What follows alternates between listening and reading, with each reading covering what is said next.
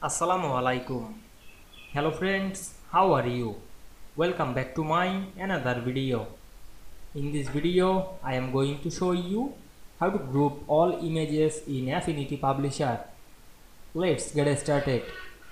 Firstly, we have to open an Affinity Publisher document. Now we want to group all images. Firstly, go to the blank page. Then insert some image. Go to the tool section and select the place tool. Then choose multiple picture on our file. Firstly select the picture, then press Ctrl on our keyboard to select multiple picture. Then click open and wait some moment to load the all images. Now we can see here show the all place images, then place one by one.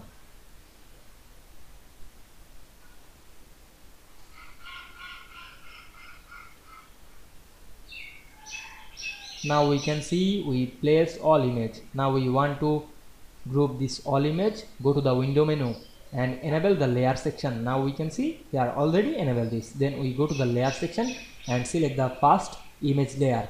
Then press shift on our keyboard and go to the down and select the last image layer. And we can see here select all images. Then click right button on our mouse. You can group this manually option, otherwise you can use the keyboard shortcut key. Press Ctrl G on our keyboard. Now I click this group option.